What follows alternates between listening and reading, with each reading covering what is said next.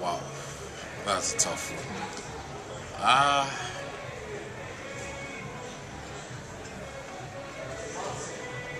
I guess you're talking about different scenarios of why we didn't do things the way we're supposed to do.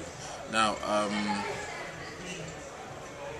the internet has grown as a result of wide participation of different people, and at this point in time there is the issue about the control, the management and regulation of activities on the internet. I think what they will think then would be, why didn't those guys curb this in the bud?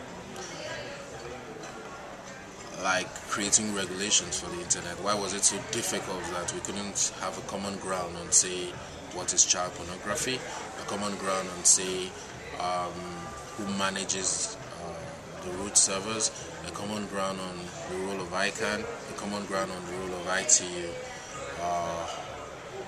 That, I think, would be what they would look back and wonder what we were thinking and why we did not agree to come together to forge a common front as far as the internet is concerned.